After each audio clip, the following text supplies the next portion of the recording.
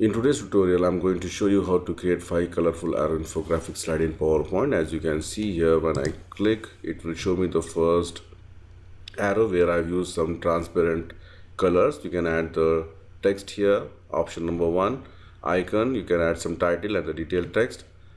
And when I click with the different color combination, it will come the second, the third, fourth, and the fifth. Please share, like, and subscribe my channel, and the only channel on YouTube for PowerPoint where you can get 1000 plus free templates absolutely free. And I have provided the link on the video description section of each video, and you can support my channel through PayPal or Patreon. So let's start the tutorial. Add a new slide, go to view, enable the guides, then go to insert shapes. From the rectangles, I'm going to choose the rectangle's rounded corner.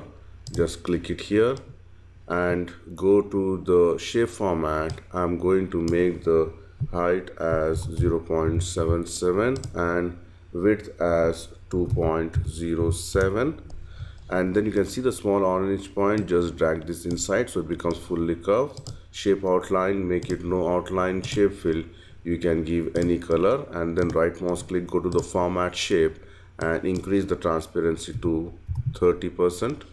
Alright, and then I'm going to place it exactly here in the center, and I'm going to duplicate this by pressing Ctrl D, and you can just give some different color combination to it and go to the rotate. I'm going to make it rotate right 90 degrees, and I'm going to put it exactly on top of this one from one side. So let me just zoom in. You can see here I'm just going to do not put like this, okay, just properly aligned it. And then I'm going to add one more.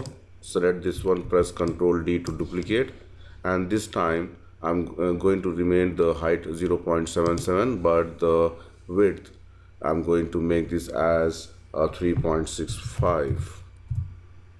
Alright, and then I'm going to rotate it by holding the Alt and the right arrow keys, maybe 3 times. Alt, 1, 2 and 3 times. Okay, then I'm going to place it, and then this color I'm going to give some different color. Let me just zoom in and again align it properly. Alright, you can see it. Do not put like this or like this.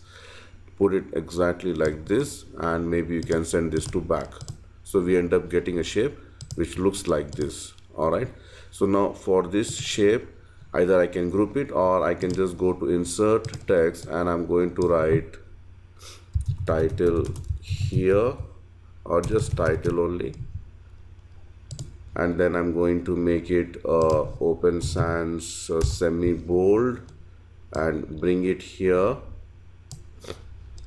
or I can make it extra bold. Alright, and then white font, and then again I'm going to hold the Alt and the left arrow key 3 times. I'm going to press Alt 1, sorry, let me just do once again, Alt 1, 2 and 3. Alright, so and then I'm going to place the text here. Let me just reduce the text width. Okay, so you can see here I have made something like this. And then one more thing which I would like to do is go to insert shapes. I'm going to select the oval shape, draw the oval shape by holding the shift key. Okay, again make sure that it is perfectly in the center. Shape outline, I'm going to make it as white and increase the weight to 6 point or something like that, and shape fill, make it no fill, so it looks something like this. Alright, and once this is done, maybe somewhere we have not removed the outline. I believe it's not there, shape outline is not there. Okay, so now I'm going to insert the text which is 1 or 01, it's up to you. Again open sans extra bold, center align, white font, and I'm going to put exactly in the center, and that's it. Alright, so now I'm going to select all of these, press Ctrl G to group it. I'm going to put it here, then Ctrl D to duplicate and put it here exactly. Let me just zoom in again,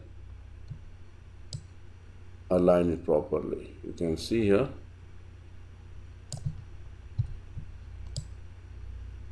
Yeah, this is properly aligned. Now press Ctrl D to duplicate. By default it is already there. Ctrl D, 1 2 3 4 and 5.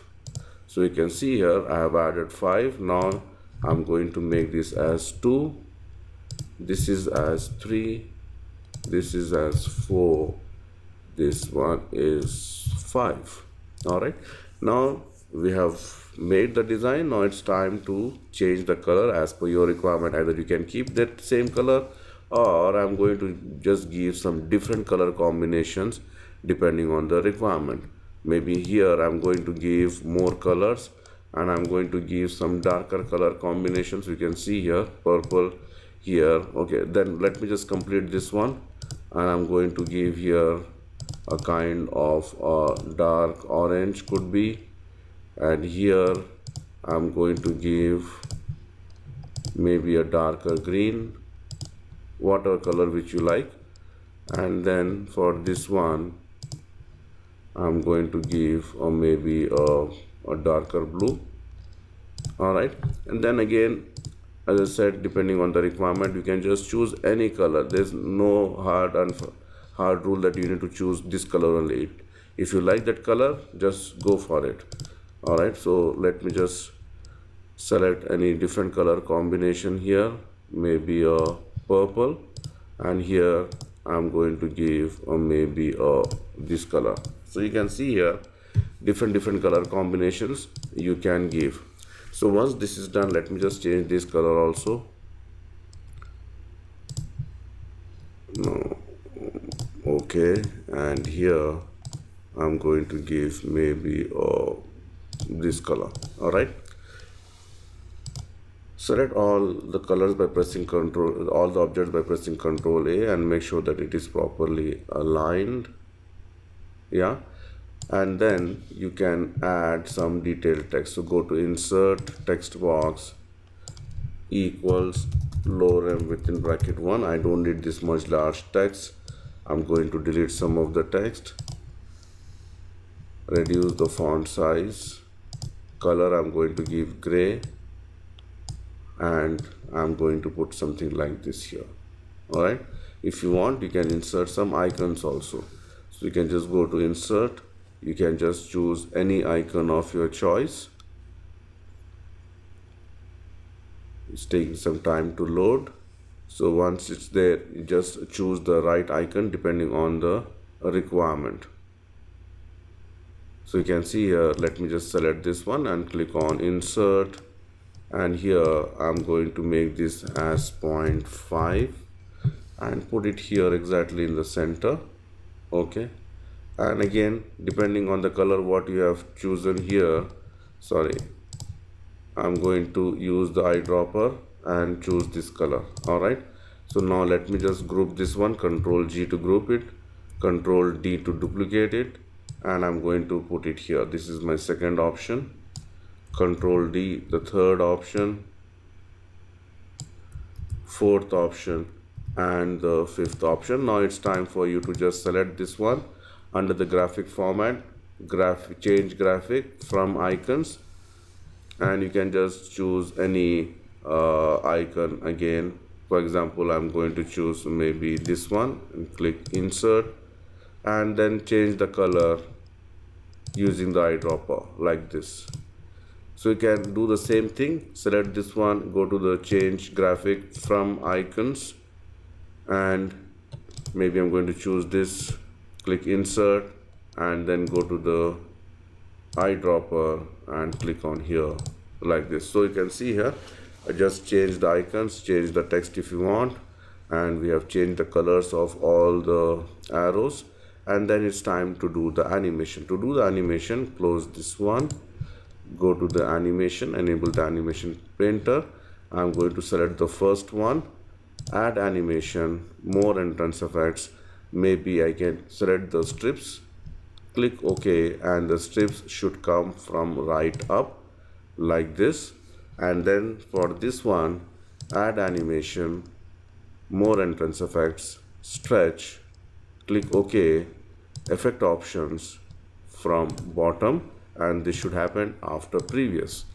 All right, so if I play, it comes something like this. So now using the animation painter, I'll copy the animation to rest of the options. So select this one, click on animation painter for the, sorry, not that one, undo.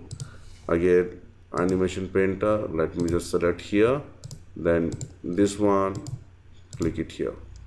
Then again I'm selecting this one and do this same thing, repeat the steps, and again I'm going to do the same thing here also. Let me just do the same thing here, and the last one, and alright, so now let me just play. You can see here 1 2 3 4 and 5.